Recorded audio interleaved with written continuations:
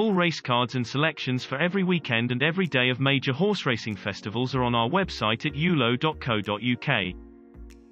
On the final day of the National Hunt season at Sandown Park, Paul Nicholls will be crowned champion trainer for the 12th time, wresting the title from Nicky Henderson. To cap it all, he can look forward to success in the Oaksey Chase, where he runs Frodon, our nap for today. He's been often underrated but has built up a tremendous partnership with Bryony Frost.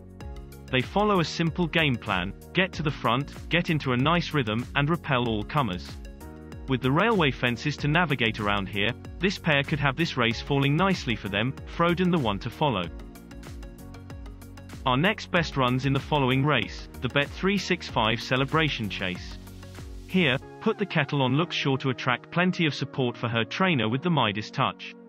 Henry de Bromhead has a star-studded stable and has fully deserved all his recent success.